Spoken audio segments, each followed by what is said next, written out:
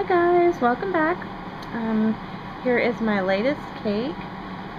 It's for May. She's turning 18 today, and her mom requested a pink camouflage cake with a cowboy hat.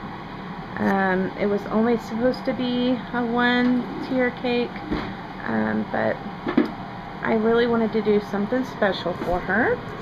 And there you can see it says Happy Birthday May.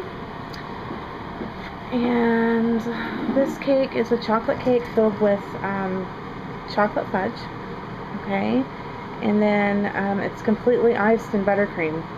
That camouflage effect was all done by hand in buttercream. I really don't like fondant a whole lot, and I'll use it if I have to. As you can see, that cowboy hat, I did sculpt that in fondant. But as far as covering an entire cake, I don't really like the way fondant tastes myself.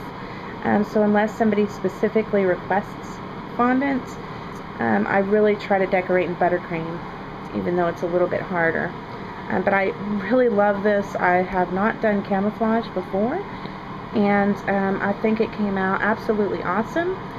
Unfortunately, my camera is not doing these colors justice, but there it is.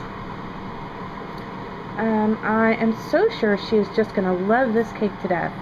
I can't wait for her to see it, and let me know what you guys think as well.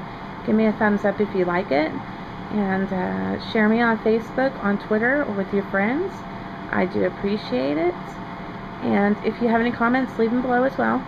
As always, guys, thanks so much for watching.